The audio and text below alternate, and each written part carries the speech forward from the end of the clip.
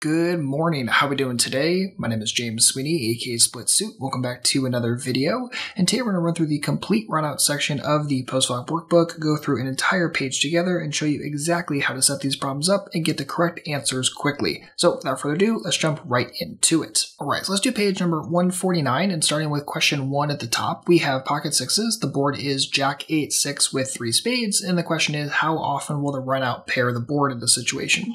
So when we're doing complete runout analysis, always start and ask yourself, is this an AND statement or an OR statement? So in the event of question number 1, it's an OR statement, right? We need the turn to pair or the river to pair. Compare that to, say, number 2, which is how often will we catch a runner flush by the river? We need a heart on the turn and a heart on the river. So this is an AND statement for number 2. Number 1 is going to be an OR statement, turn pairs or the river pairs in order to satisfy the condition. And just if we want to make it a little bit more visual, make our lives a little easier, especially if you're a very visual learner like I am, sometimes it helps just to throw it into Flopzilla so you can count your outs a little bit more easily. So one of the things I created for this is a simple little tool. Notice that there are 2 different tools. There's the AND statement or the OR statement. And in this situation, again, we already talked about this is going to be an OR statement. So how many cards can pair the turn card in this situation? Well, if we just pull up Flopzilla again, we put in our dead cards, put in the board. You don't have to do it this way. I just like to do it for making things a little bit visual at first glance, especially if you haven't really done this kind of stuff before. It can help count outs a little more easily.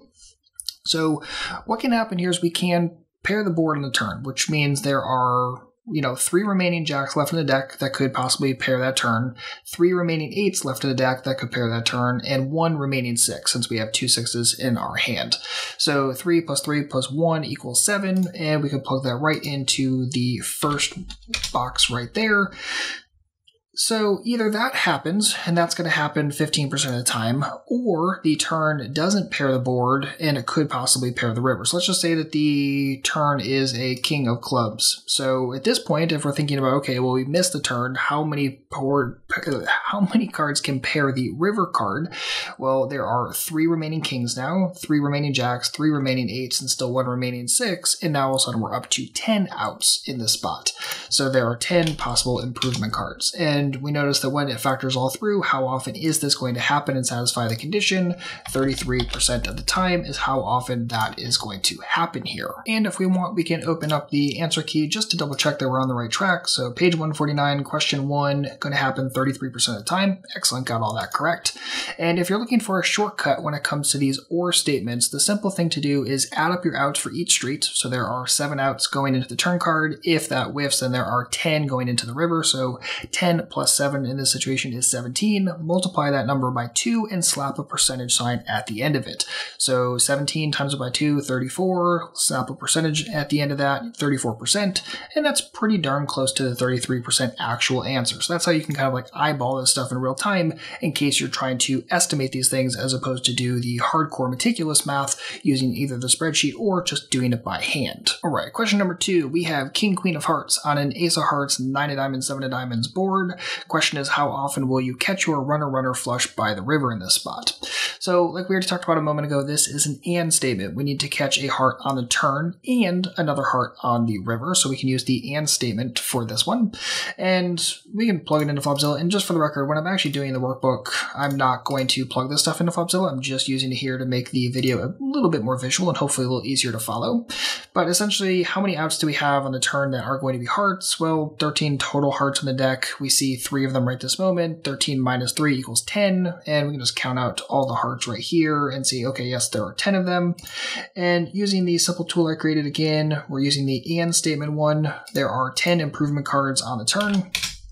And then if we improve to a heart on the turn, let's just say it's the 5 of hearts, then how many hearts are remaining on the river? Well, we have 13 hearts in the deck. We see 4 of them, 2 on the board, 2 in our hand. So there are 9 at that stage in the game. Perfect. And we see how often it does happen is 4% in this situation. So 4% goes right here. We could double check the answer key just to make sure. Page 149, number 2, 4% of the time. Perfect. So we know we did this one correctly as well. And just like the OR statements, which has its own shortcut, so do these AND statements as well.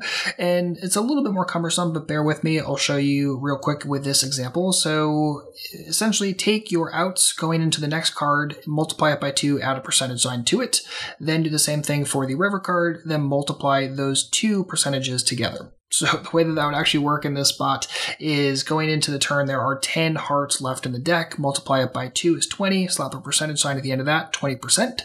If that happens, then there are 9 remaining hearts going into the river, times it by 2 is 18, slap a percentage sign at the end of that, perfect 18%, 20% times 18% gets you pretty much right there. If you just round that second one, say 20% times 20%, gets you to 4, and you're right where you need to be. Again, we already checked the answer key, so it was 4%, so we know we're in the right ballpark.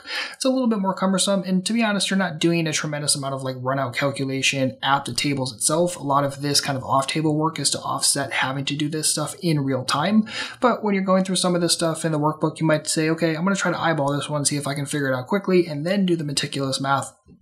That can be very, very helpful, and I suggest you do it at least a couple of times. All right, let's do this final one together. So question number 3, we have pocket queens. Board is 7-6 deuce rainbow. Question is, how often will the runout contain 0 overcards to your pocket queens? So notice it's not overcards to the board, it's overcards to your queen specifically. So if we were to plug this into Flopzilla, queen of spades, queen of clubs, 7 of diamonds, 6 of hearts, deuce of spades, excellent. And again, this can just be helpful for quickly counting up the number of overcards to our queens, which in this case is 4 unseen aces, 4 unseen kings, giving 8 total outs. And notice that we're not assuming that our opponent has ace king or ace queen, and we're trying to deduce this. We're just saying how often is it not going to be an ace or a king on the turn and river combined. So be very, very careful with that in terms of the way that we're wording these questions, because the way that you word the question is going to impact the actual answer that you get at the end of the day, of course. So we can go back and use that tool, and we can use the AND statement, right? Because this is an AND. How often is the turn not going to be an overcard, and also the river not be an overcard to our queens? And how often is that going to happen? Well, again, there are 8 total cards that break the condition. So 47 minus 8 is going to tell us how many cards are hit cards or satisfy the condition in this situation. So 47 minus 8 is 39. When that breaks the turn, there are 46 remaining cards going into the final card. 46 minus, again, those same 8 cards is going to be 38, and that tells us how often it's going to happen. So this tells us how often the runout is going to contain 0 overcards to our pocket queens, and in this case, that's 69%. Pull out the answer key just to double check it.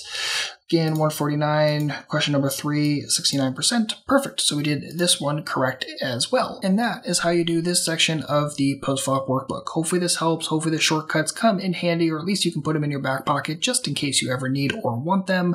And again, take your time with this. Make sure to really read the question clearly. Make sure to understand and don't add extra assumptions, right? Don't assume in number 3 that our opponent has to have ace king and we're trying to deduce how many overcards to our queens are available. It's not 6, it's 8, because we're not assuming anything about our opponent's hand unless it's clearly stated in the question.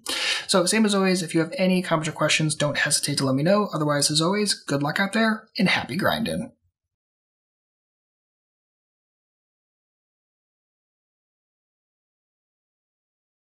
And if we just count out the outs real quick, 1, 2, and obviously we're not going to count these.